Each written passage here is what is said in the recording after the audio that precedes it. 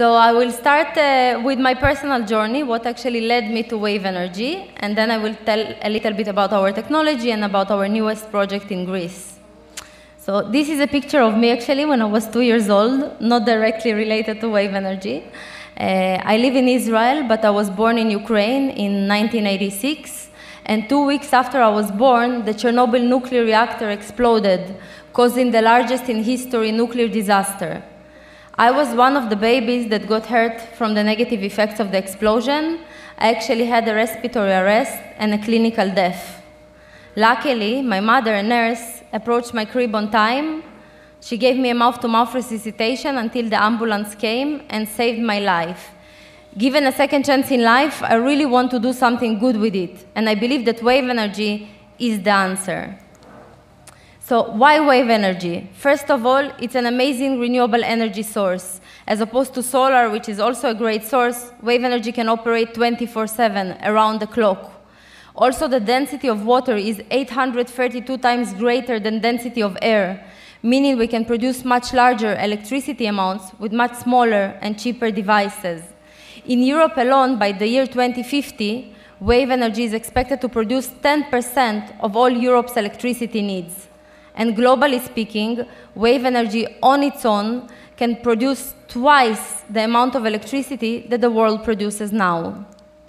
So if wave energy is so great, why don't we see it everywhere? We see solar panels, we see wind farms, but why not wave energy? And the answer lies in the photo here before you. This is not eco-wave power. This is the dominating technologies in the wave energy sector, offshore technologies. They are expensive because they need ships and divers and underwater mooring and cables.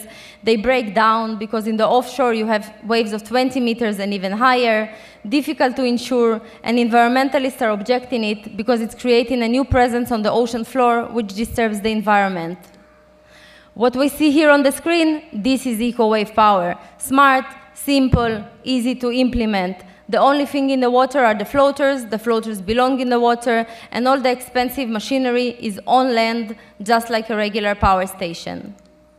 So how does the technology work?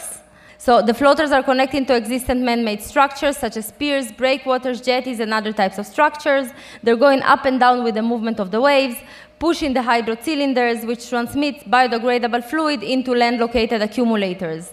A pressure is being built, which is used to turn the hydromotor, turning the generator, and sending clean electricity into the grid.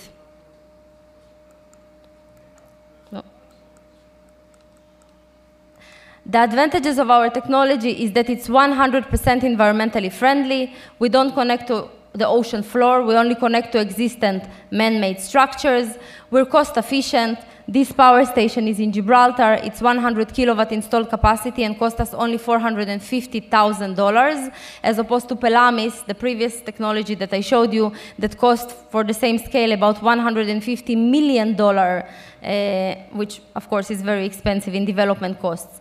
The solution is also reliable. When the waves are too high for the system to handle, the floaters automatically rise above the water level, like we can see in the photo in the bottom of the screen, and they stay in the upward position until the storm passes. And the technology is fully insurable. The company currently has 17 patents and patents pending, 11 are already approved, and the rest are pending, including in Israel, United States, European Union, and an international PCT. So our commercialization plan includes our newly planned to be open power station in Israel in collaboration and co-investment from the Israeli Energy Ministry, which recognized us as pioneering technology. Also this year, we're planning to open our first plant in the United States in the port of Los Angeles. And our first megawatt scale project is planned to be in Portugal or in Adriano port in Spain, where we just recently signed commercial size concession agreements.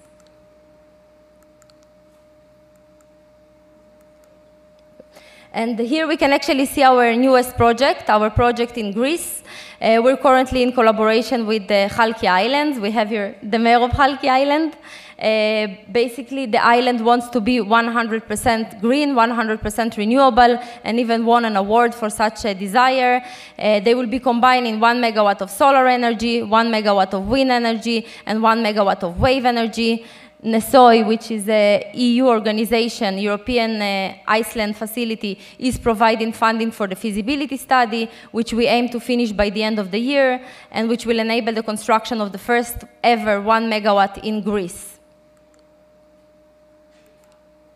The company currently holds project pipeline of 327 megawatts, including projects in Europe, United States, Asia, Oceania, South America, and North America. So why eco-wave power is a good combination? First of all, most of the companies in our field are still in very early R&D stages. We already have accumulated 327 megawatts of projects in our pipeline. We also have significant operational experience. We have operated a grid-connected power station in Gibraltar since 2016, and we're currently finalizing our second grid-connected power station in Israel that will be launched in the upcoming 2 months. We have a support from the research community. IRENA, the International Renewable Energy Agency, says that point absorber, which is the type of our technology, will dominate the wave energy market in the future. And we have strong strategic partnerships, such as the partnership with EDF, the partnership with Meridian Energy in Australia, and Alta Sea in the Port of LA. And I would like to finalize my presentation by saying that although I'm not objective, I'm a strong believer in wave energy. I do think that the solution for the world's problem is combining all renewable energy sources, wind, solar, wave, and this is really the way to have a 100% environmentally friendly world. This is why one of our recent patents, as we can see in the photo, is adding solar panels on top of our floaters, which is basically dead space which we don't use for anything else. And our company just received the Global Climate Action Award from the United Nations, and we're also part of the Sustainable Markets Initiatives of the World Economic Forum and Prince Charles, and we're recognized by the European Commission and the European Union. Thank you very much.